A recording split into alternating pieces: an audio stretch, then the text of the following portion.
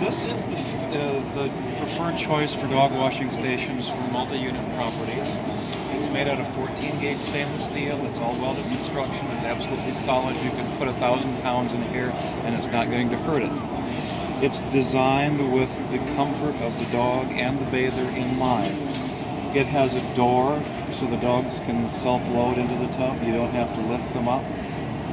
It has a step stool, so dogs with physical disabilities, such as large animals with hip problems, can have an easier step up into the tub. It comes with a lift-out door, so once the dog is in the tub, you just pop that in. Give the dog a sense of confinement, it's not going to escape. It has multiple tethering points all over the back, high and low, so you can control your dog very well in the tub.